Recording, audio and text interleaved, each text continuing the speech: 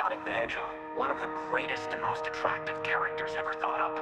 He can run at sound speed, take out enemies in a flash, and best of all, he's blue-colored and knows how to handle the females. Speaking of females, the Sonic universe might also be classified as hot chick heaven.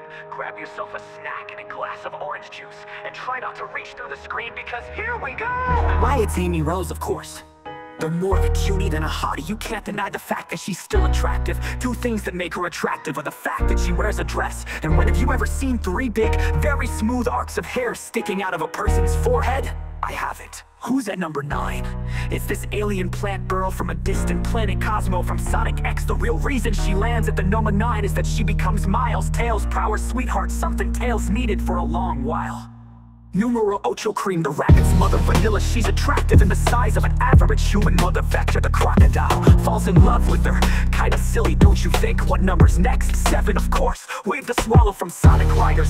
People always root for the good guys, but sometimes the bad guys steal the show. Her mechanical IQ is equal to Tails, with two very long and smooth feathers extending from her head to her calves, and droopy eyes. Wave will rock your socks if only we could see her take wing. Numero 6 to call, the Echidna from Sonic Adventure 1. When you're the daughter of a person in the highest power, you need to look your best, and Takal delivers perfectly. That's why she's number 6. Number 1, 2, 3, 4, 5. Mina Mongoose from the Sonic Archie comics. How could you go wrong with a girl that looks like this? Next to Princess Sally, she looks more humanoid than the other characters. Who could top someone who has long mauve hair? This female standing at number 4, Blaze the Cat. One word: pyrokinesis. How would you like to have that superpower? I mean, Blaze could play around in the Himalayas for hours and she would be perfectly fine. Also, 45-degree ponytail makes her look like a Native American. But what really lands Blaze in the number 4 spot is that her attitude's apparently more different from the other females. Next up is number 3. What's better than having a female with cascading quills? How about a female with cascading quills and hair? Judy Sudi Echidna, she's also the girl of Knuckles' dreams. Lucky him.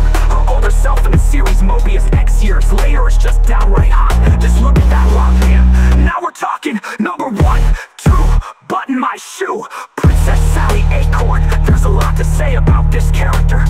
She's the heir to the throne, Sonic's first official romance, the only character that used to not wear clothes. She's the only one who didn't wear clothes.